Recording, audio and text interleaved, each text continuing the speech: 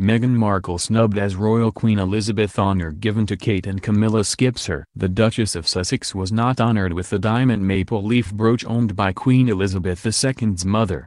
The brooch was originally gifted to Elizabeth by King George VI before their historic 1939 tour of Canada.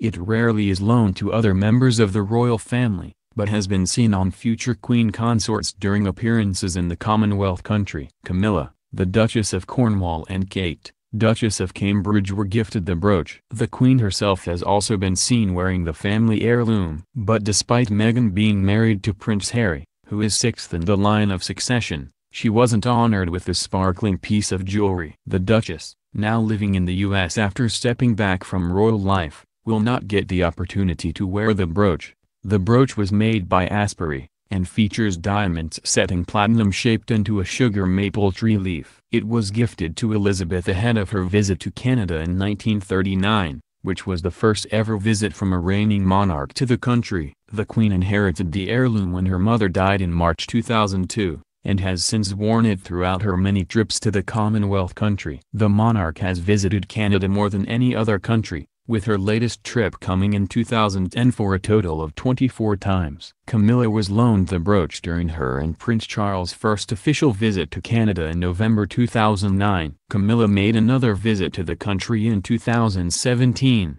where she again was spotted wearing Elizabeth's jewelry. Kate and Prince William also were gifted the brooch during a 2011 tour of Canada. The Duchess of Cambridge showed off the heirloom during that year's Canada Day celebrations in Ottawa. While Meghan is an American citizen, she spent much of her life in Canada, including 6 years filming the TV show Suits. But the Duchess never made an official visit to Canada during their time as working royals. Harry, however, has made 4 official visits to the country, with his last royal appearance came in 2017. Meghan and Harry did spend Christmas last year in British Columbia, and visited Canada House in London to thank the High Commissioner for their stay. Speaking to Janice Charette, the Canadian High Commissioner to the UK, Meghan described Vancouver as beautiful. Stritch said of the Sussex royals, "The fact that they were able to go to Canada to enjoy the holiday season with friends and family, and basically to have privacy and be undisturbed, and to be able to enjoy peace and tranquility in the beautiful country, I couldn't be happier."